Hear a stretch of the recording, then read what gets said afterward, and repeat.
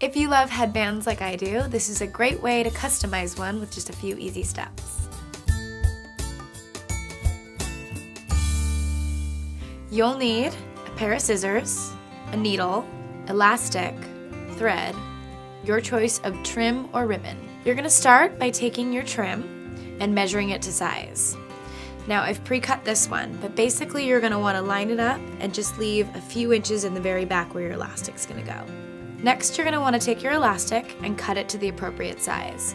If your trim doesn't have any stretch, it's really important that you measure it correctly so it sits right on your head.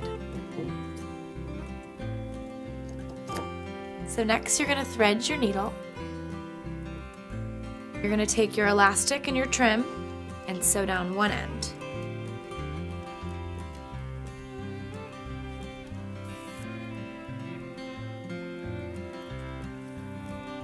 You can always use a color of elastic that matches your headband, but don't be too concerned with it because it's going to be hidden under your hair, so you're probably not going to see it.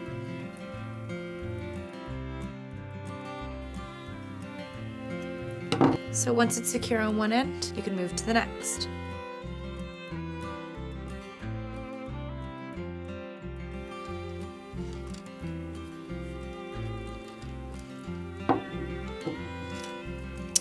So now it's secured on both ends.